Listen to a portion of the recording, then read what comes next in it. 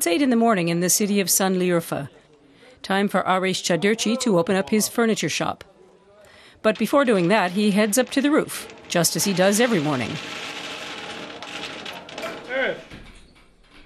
The 56-year-old is expected by 45 pigeons ready for their routine morning flight.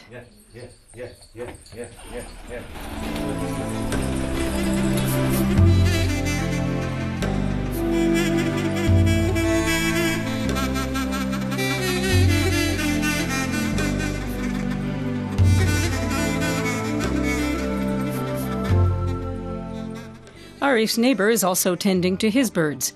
There's a dovecote on nearly every roof in Şanlıurfa's historic district. Pigeon breeder Arif has set up security cameras to protect his precious creatures.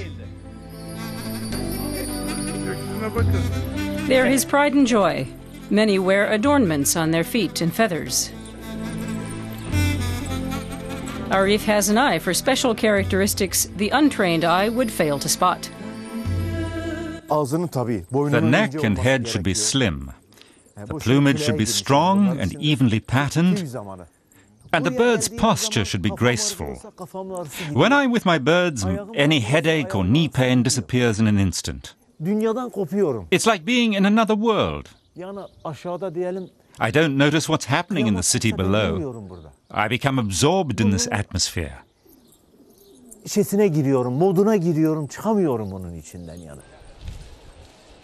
The 2,000-year-old city of Şanlıurfa is known for the thousands of pigeons which populate its skies. In ancient times, the city's name was Edessa, and it was thought to be the birthplace of the prophet Abraham.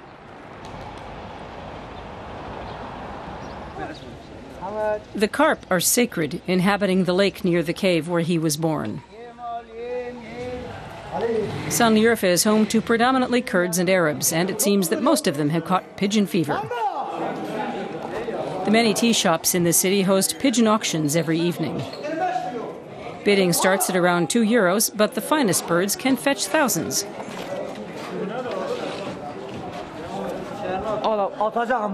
The goods are carefully inspected and much tea is consumed.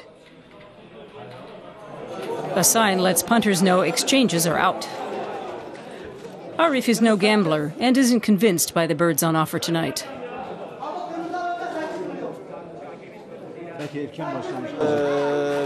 The most I've ever paid for a bird is about €400.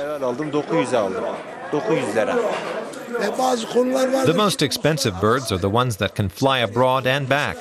Thousands of kilometers from here to Germany or Holland, for example. But pigeon breeding in Turkey isn't always a peaceful pastime. Knives or pistols are drawn during fights over the best birds. That's what brought on the shootings in Şanlıurfa at the end of April, a fight which left 1 dead and 2 injured.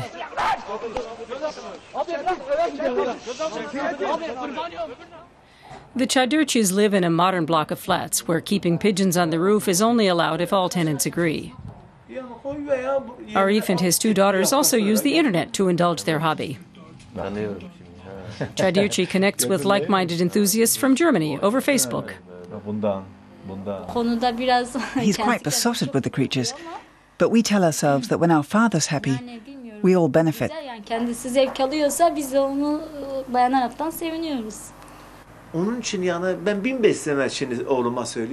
Pigeon breeders must always be near their birds. You can go out and meet friends, but you must be back for feeding times.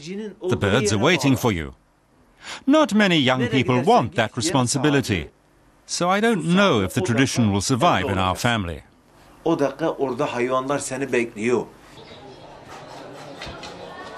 There are around 10,000 pigeon breeders in Şanlıurfa alone. The city's bazaar revolves around this pastime. So alongside bright materials and herbs, you can also find all things related to pigeons. It's where Arif Çadırcı purchases jewelry for his beloved creatures.